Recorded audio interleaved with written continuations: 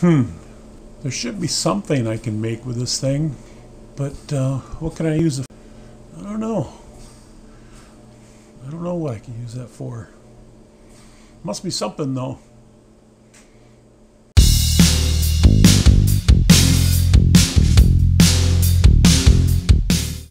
Welcome back to Pine City Apiary. Well, today we're going to start on a project. We're going to make beeswax candles. And we're going to use this empty can as our mold. And we've got wick, of course we got wax. And I'll show you how we did it. This candle here is one that my father and I and my wife, we made back in 1985 or so, and it was done similarly. It was with a pop can, a soda pop can, and we did basically the same thing I'm going to show you here. So let's get into it. All right, so first thing that we're going to do is we're going to put a hole in the center of the can on the bottom.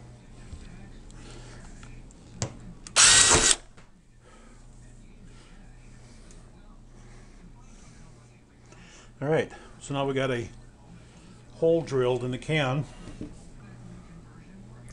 The next step then is going to be feeding a wick. We've got a spool of wicking material. We'll just feed that through the hole until it comes out the other side.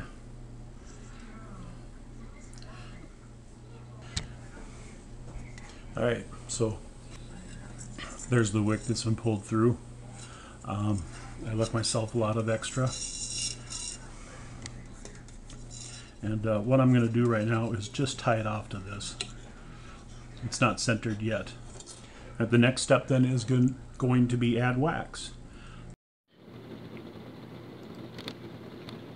Alright, the next step then is to add the wax, but before I did that, and I did this off camera, I put a piece of tape on the bottom of the can to help prevent the wax from leaking through the hole for the wick.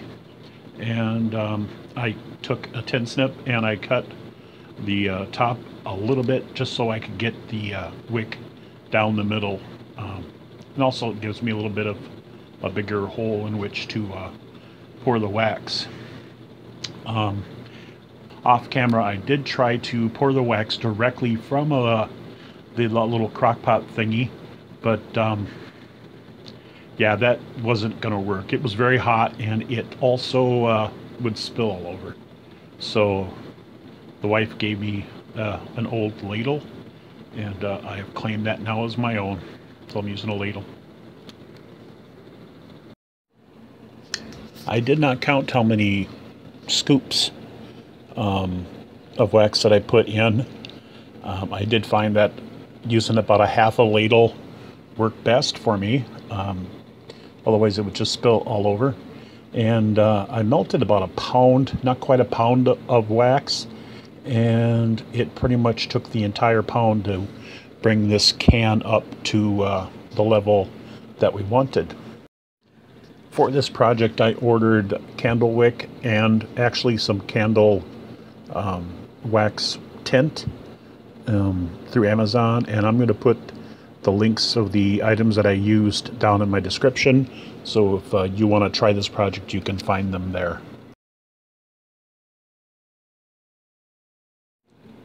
Alright, we got the wax up to the level that we want in the can. We don't bring it all the way up because we need a little room in there to cut that top off and peel back the aluminum. And now the next step then is to, I used a clothespin, but you can use anything that spans across the top of the can. And you want to connect the wick to that and center the wick through the middle of the can.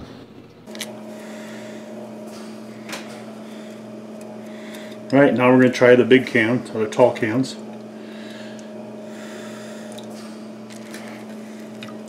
Whoops, tried to get greedy.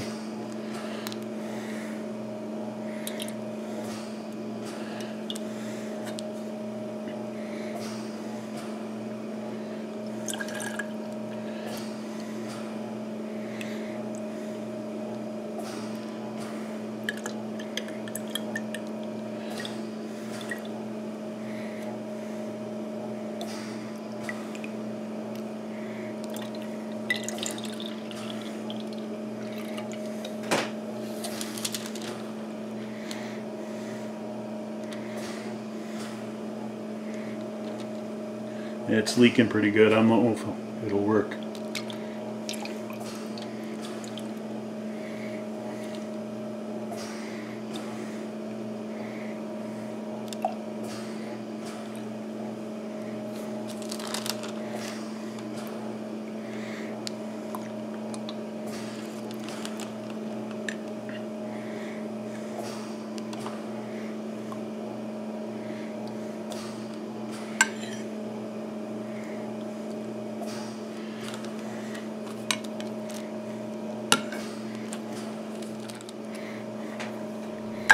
Okay, at this point I've got a problem. I have liquid hot wax leaking all over the place, trying to run off the table. I do have wax paper down just in case something like this would have happened. So now I'm all in stop the river of lava wax.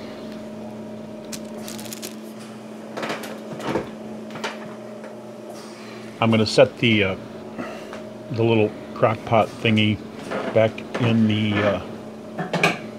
appliance so that it can keep getting warm, and I guess at this point I've got to clean up all the leaking wax and remelt it.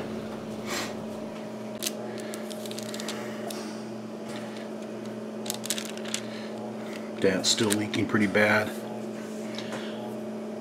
If I had left it alone, the wax was starting to set a little bit, so there is a potential that it would have stopped leaking because it would have run up against cooler wax. But by moving it, I just started the process all over again.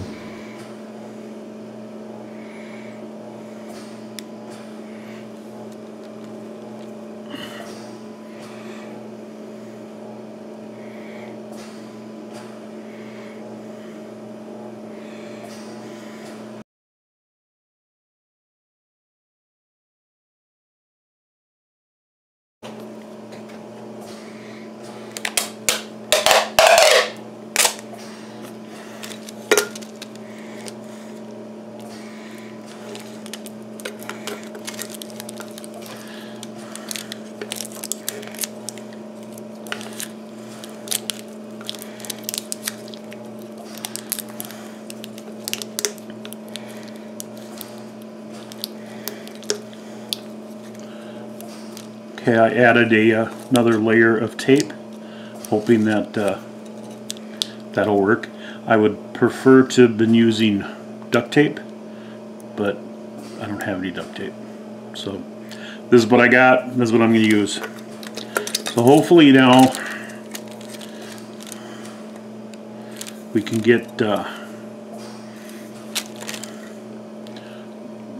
wax in here without leaking. I'm going to have to let this other one cool down completely and figure out what I want to do with it. Okay, we're going to try again with the other tall can, and this time we've got the double taping, so hopefully it won't leak, but if we do see leaking, we are going to stop right away. So we'll just do a little bit here. And you have to remember, if you're doing this and you're working with hot wax, that it is hot and it can burn you. So you need to be careful on that. And we got leaking. So we're going to stop and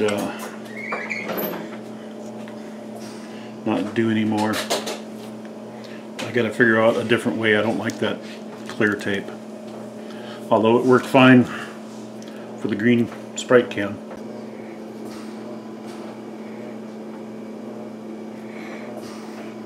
Alright, we're going to try this one more time. This is the first one that failed. We took and we really beefed up the tape on the bottom, and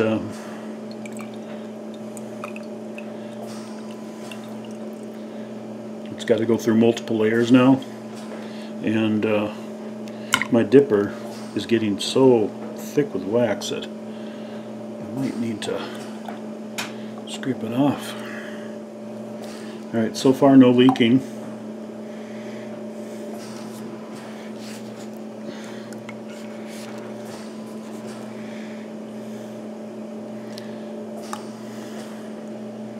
A lot of spilling, and that's because this is so thick.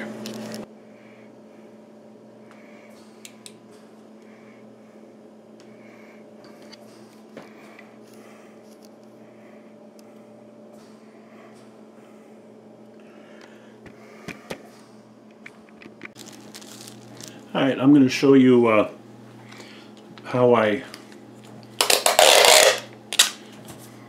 hopefully fix that problem. This is the one we just tried and failed on. What I'm going to do is just tape the heck out of it. I'm going to go for multiple directions. Okay, it could still leak out of these corners. So what I'm going to do now is go one around the side. And that should seal off the corners, but I'm going to do the same process again. This time try to go the opposite of the way that I went last time, so that the corners are in a different spot. That's what I did on the one there that seemed like it worked.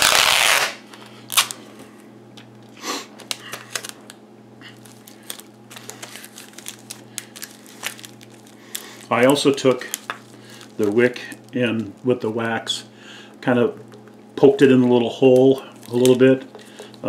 Hopefully that'll help seal it up a little bit more.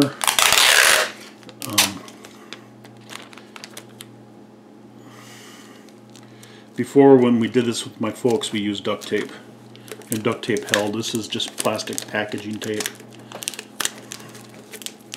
Alright, so now we got to do some more melting, and then we can try filling up this one as well.